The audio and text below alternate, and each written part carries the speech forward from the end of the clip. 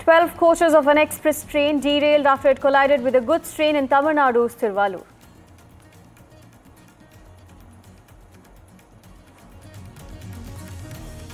According to the railways, the express train experienced a heavy jerk, causing it to enter the loop line instead of the main line and hit the goods train.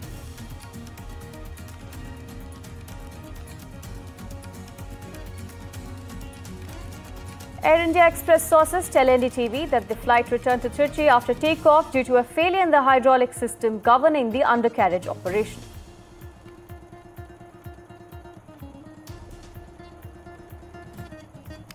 Protesters arrested for breaching Durga Puja Pandal granted bail by Calcutta High Court. High Court pulls up Bengal government and says state can't use its power arbitrarily.